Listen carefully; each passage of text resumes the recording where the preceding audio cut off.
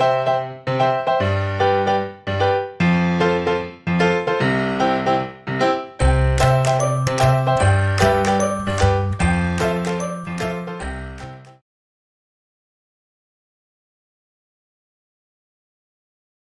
friends, this is Navdeep Singh from Hitbullseye.com. In our today's discussion, we'll be discussing about the period of our Indian history starting from about 1940s till the point we gain our independence. So the topic of today's discussion would be firstly the August Offer, Cripps Mission, the Quit India Movement, the Cabinet Mission and the Mountbatten Plan. So starting with August Offer. While discussing August Offer and the subsequent events, we have to know that this is a period in which the World War II started. World War II started in periods of about 1939 and ended in the years of about 1945. So talking about the August Offer, its main purpose was to seek Indian cooperation in the war effort of the British. And Viceroy, namely Viceroy Linlithgow, he forwarded the August Offer to the Indian parties. The main proposals of August Offer were dominion status as the objective for India, expansion of Viceroy's Executive Council, setting up of a Constituent Assembly after the war where mainly Indians would decide the constitution. We have to keep in mind that it is mainly and not solely Indian. No future constitution to be adopted without the consent of the minorities. The Congress on its behalf rejected the August Offer. This was mainly because the reason that August Offer provided for provision of dominion status and not Purna Swaraj or complete independence. While saying that Congress rejected the August Offer, Congress, to put forward its dislike for the offer, started the individual satyagraha. Some pointers about individual satyagraha. It was a movement which provided for a very limited kind of action against the government. Since the Congress also realized that they can't start a full-fledged opposition of the government since the British was already engaged in the war.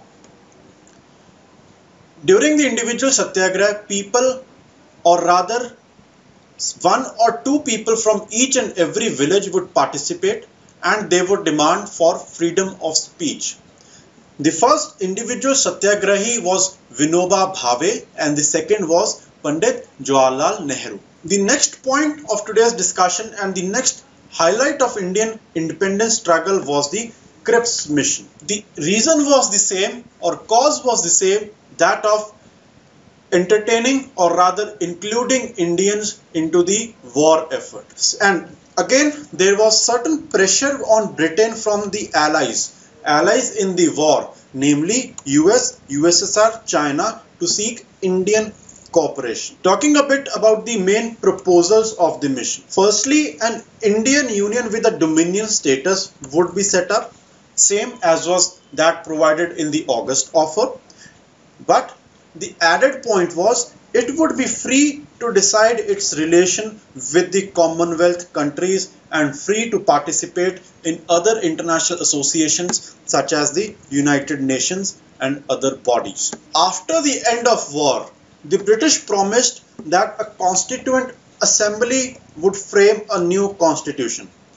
Members of this assembly would be partly elected by provincial assemblies through proportional representation and partly nominated by the princes themselves. Here we have to keep in mind that while discussing August Offer, the constitution making process was mainly by the Indians. Here in the Cripps Mission, it was solely by the Indians. So that is a differentiating point between the two plans or two missions. The Cripps Mission provided that the British government would accept the new constitution based upon two conditions. Firstly, a province not willing to join the union could have a separate constitution of its own and form a separate union. And secondly, a new constitution making body would be set up which would consist of solely the Indians. This is being differentiated from the August offer, where a constitution making body was being set up mainly by the Indians. So mainly and solely is the differentiating point between the August offer and the Cripps mission.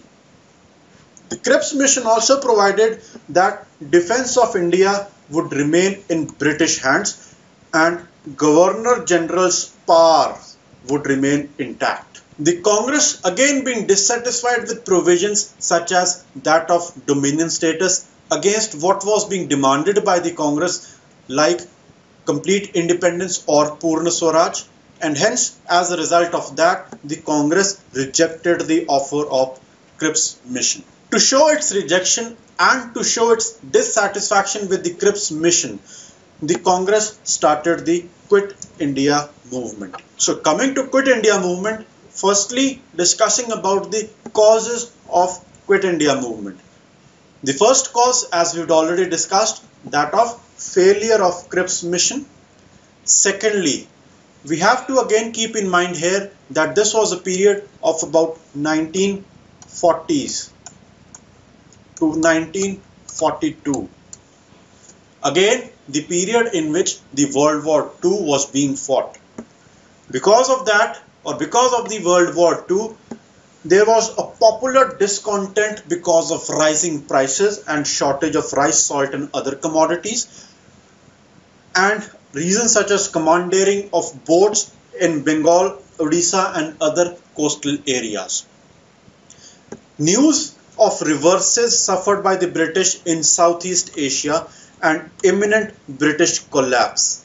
It was very popularly believed by Indians at that point in time, periods of about 1942, that the British Empire was on verge of being sinking, or rather of being demolished in the World War II. And lastly, the manner in which Britishers evacuated themselves from Southeast Asia, leaving Indian subjects to their fate.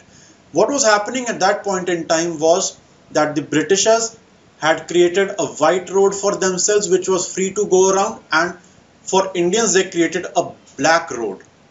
The black road was very crowded and Indians could not evacuate themselves from the war-torn area, whereas the Britishers evacuated themselves very easily from the war-torn or the battlefront areas. And hence this left the subjects or the Indian subjects to their fate.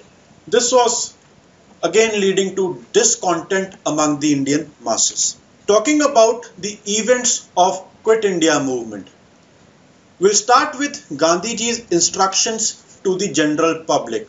Gandhiji had instructed various things to the sections of the public, such as he instructed to the army people or to the soldiers or sepoys that do not leave the army but do not fire on their compatriots. He instructed to the students to leave governmental schools if they are confident in their studies. He instructed the peasants or people of princely states not to cooperate with the prince if he is cooperating or if the prince is hands in glove with the British. So to various sections of the people he had given certain instructions. Second was public rampage. In the Quit India movement, the public rampage was to a very high extent, and this showed that there was some amount of violence in the Quit India movement which was tolerated by Gandhiji. Otherwise, Gandhiji was very intolerant to any kind of violence that had happened in our history. While indulging into public rampage, the general public or people took up looting the British godowns, taking off the telegraph lines, destroying the railway lines and other means of communication. More important was underground activity and parallel governments. The Indians at that point in time started an underground activity. Underground activity shows that various personalities such as Usha Mehta had indulged into underground activities such as starting radio communications and providing instructions to the volunteers or to the public how to take care of Quit India movement and how to go forward in the Quit India movement. The parallel governments is about creating a parallel system of administration by the people themselves. Three new parallel governments were being set up in Balia, in Tamluk, and in Talcher. This was in complete disobedience of the British rule in the country. And lastly, the government repression. In the Quit India movement, the government repression was to the highest extent. Around 10,000 people were killed and press was gagged to a very high extent. So this was about the Quit India movement, and sensing from the mood of Quit India movement, the government again took up the wishes or took up the demands of the people of India and sent a cabinet mission plan to India. The popular government in Britain at that point in time was Attlee's government, and the period we are talking about here is 1946. In that period, in the cabinet mission plan, which was a three-member party consisting of firstly Patrick Lawrence, Stafford Cripps and A.V. Alexander. These all were part of the British cabinet at that point in time. Their purpose was to find out ways and means for negotiating a peaceful transfer of power in India. So, with the coming of cabinet mission plan and with the coming of periods of about 1945-1946, it was understood in Britain that India or Indians would do nothing less than complete independence. The British, and in their part, could do only a good or a peaceful transmission or transfer of power to Indian. How to do that was to be suggested by the three-member committee of the British cabinet. Talking about the features of cabinet mission plan. Firstly, it rejected the demand of a full-fledged Pakistan, or it outrightly rejected the two-nation theory. It was because of three reasons mainly. Firstly, Pakistan so formed, if the two-nation theory is acceded to, would include a large non-Muslim population, 38% in the northwestern parts of the country and 48% in the northeastern parts of the country. This seemed to be very unviable to create a new country itself. Secondly, division of armed forces on lines of religion would be very dangerous. And lastly, deep-seated regional ties between Bengal and other parts of the country and Punjab and other parts of the country would be disturbed if the partition were to take place. Now, discussing what the cabinet mission plan was or what the three-member committee had provided for. It provided for the country to be divided into three sections. Section A, Section B, Section C. This was based upon religion and geography. Section A in itself would be a Hindu majority province which would consist of Madras, Bombay, Central Provinces, United Provinces, Bihar and Odisha at that point in time.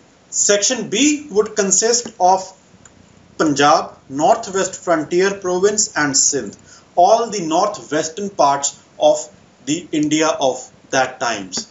And thirdly, Section C would consist of the eastern parts of country such as Bengal and Assam.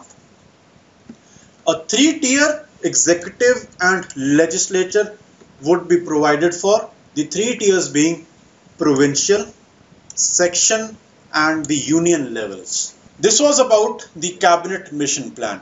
After the cabinet mission plan, the Congress as well as the Muslim League, the two major political parties of the time, said that they accept the offer in a very limited manner, and as a result of the cabinet mission plan, an interim government was formed in the year 1946. The purpose of that interim government would be the framing of the constitution itself.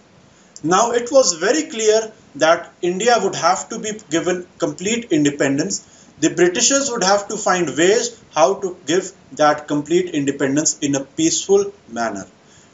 To provide for that independence or to provide for partition in a peaceful manner, the British Parliament withdrew the lordship or viceroy at that point in time, who was Lord Wavell, and brought in Lord Mountbatten as the viceroy of the country. Lord Mountbatten's plan or purpose was single: to provide for a peaceful transfer of power and to provide for two countries or creation of a new country itself. Mountbatten put forward a plan called Mountbatten Plan, and it is also famously called as the 3rd June Plan 2. The main features of the plan are as such: to decide if there were to be two nations or to be a single nation, the Punjab and Bengal legislative assemblies would meet in two groups. The two groups being Hindus and Muslim members of the legislative assembly. If any of the groups decided for a separate country, that would be provided for. This was provided only in the cases of Punjab and Bengal legislative assemblies and no other legislative assembly, because if there were to be a partition, it was only these two states or provinces which were affected. In case of partition, or in case the two groups, or rather any of the group would decide for a partition, two dominions and two constitution assemblies would be created, one for the administration of India and one for Pakistan. The question of Sindh. Sindh was provided that it would take its own decision if it wants to come into India, if it wants to come into Pakistan. A referendum would be held in the northwest frontier province, and Sylhet district of Bengal would decide the fate of these areas. It was also decided that freedom would come on August 15, 1947.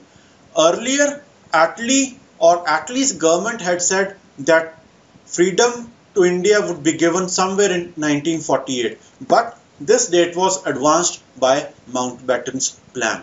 If there was to be a partition, a boundary commission was to be set up to calculate or to judge the boundaries of the two dominions. Ultimately, a boundary commission was set up under the leadership of Cyril Radcliffe, and Cyril Radcliffe decided a line which would be henceforth called the international border between India and Pakistan, and hence till date the Indo-Pakistan border is popularly called as the Radcliffe line. So these are the major provisions of the Mountbatten plan, and till now we have discussed various issues today, ending with Mountbatten plan, which further led to the independence of the country. Thank you.